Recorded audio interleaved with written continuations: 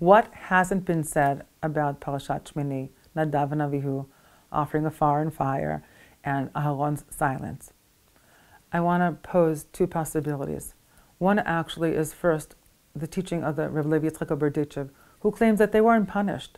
Imagine deep sea fish surfacing. They'll explode, not as a punishment, but they can't be contained in shallow water. Shallow fish going down, they'll explode. There's no way. They can't exist.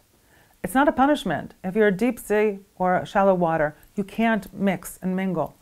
In the realm of spirit, the same as well. So for Reb Levi Yitzchak, it's not a punishment. It's the reality of being burnt out, like the orchard, like the pardes, being burnt out. Now what are we going to do? That's the question. Aharon's silence. Why was he silent? I don't actually believe that it has to do with accepting God's decree. I want to pose a different reading. You don't have to agree with me. I ask of you to embrace it for a moment, to listen, to think about it.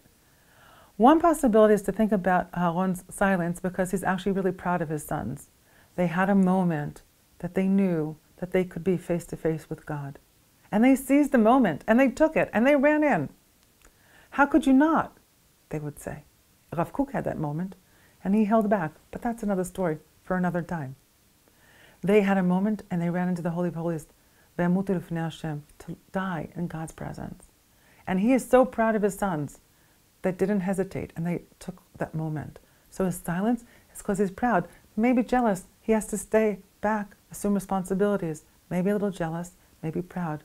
And maybe possibly also because as a parent, he didn't protect them. He didn't teach them that that is true, that there are moments like that.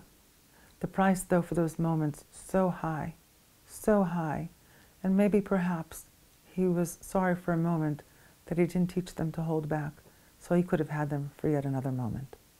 Shabbat Shalom.